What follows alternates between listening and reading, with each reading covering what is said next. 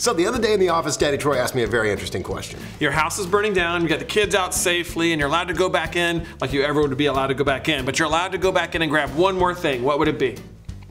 Computer. I think everybody'd say the same thing, which indicates that this has become the most important family treasure for most guys. Because you play a lot of video games. Exactly, because I'm about to beat Plants vs. Zombies. No, because it's the archive that contains all of our precious family photos and other materials that we really want to keep safe. So today we're talking about backing up and keeping safe your digital photos.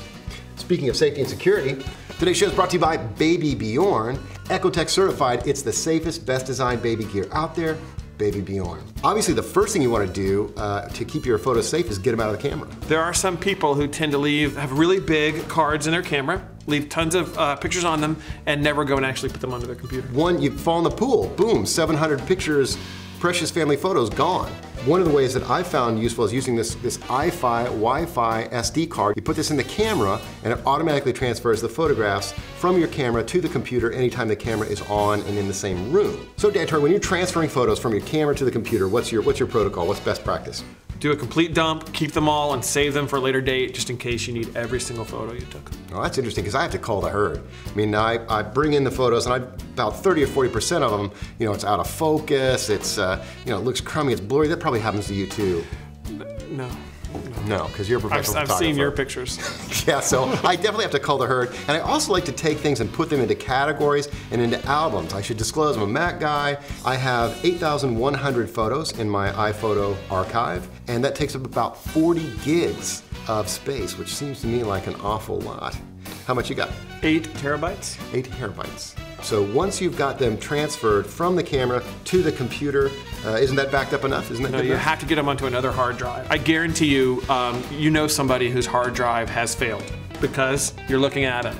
Here at DadLabs, we've had 3 hard drives fail, the many that we've had. At home, I've had multiple hard drives fail as well. I've got a lot there. Do you like an automated process, or what's your backup process? I'm using Time Machine, which is an automated process. It's a Mac product. It backs up everything on my computer to the hard drive. I just hook up the hard drive and don't pay any attention to it. Is that the way you roll, or what's your process? I really think it depends on the dad, how technically savvy he is, as well as how much patience he has for figuring out the scripting process for backing things up. Some dads like it, some dads have had some difficulties with that. Any suggestions as to, I mean, if some of these guys are going to fail, are some hard drives better than others? Should we shop for a certain amount of storage? Statistically, all hard drives have some sort of failure rate, so really, as long as you're going with a name brand, you can use your local Fry's or Best Buy, Tiger Direct maybe, to help you consult with which ones are name brand. Seagate, LaCie, Maxtor, Western Digital are all pretty good brands. Do you really need a terabyte, or? Yeah, you do, because how many gigs is this card right here? That's 4. That's 4. You know, you take a bunch of these and all of a sudden you're starting to fill up a 600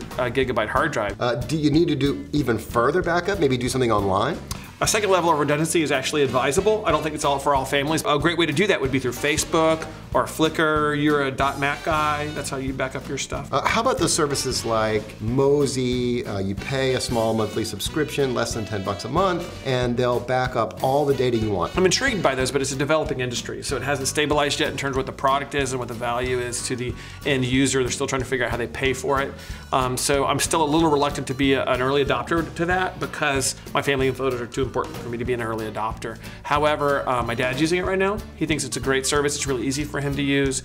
And so I think it'll probably be the way we go in the end. And one more issue is that when you upload photos to another service, and it's different between among all these services we've talked about, but some will modify the photo as you upload it and make it a smaller version for them to post if you're using some sort of service that's not specifically a backup service. And if you want to ever print that beautiful photo of your daughter or son, then you would not have the high-res version. Which brings up another way to back up. My wife loves it when I print out the photos. She just wants a hard copy that she can pin up on her board at the office. And of course, you can always order these, a lot of online services, including Mac, that's offering these books. You can print out books of your photos. In fact, we did a DadLabs episode on making these books. You should go check it out over at dadlabs.com. Well, thanks again to our sponsor, Baby Bjorn. Safe and secure, Ecotech materials, the safest you can find, Baby Bjorn.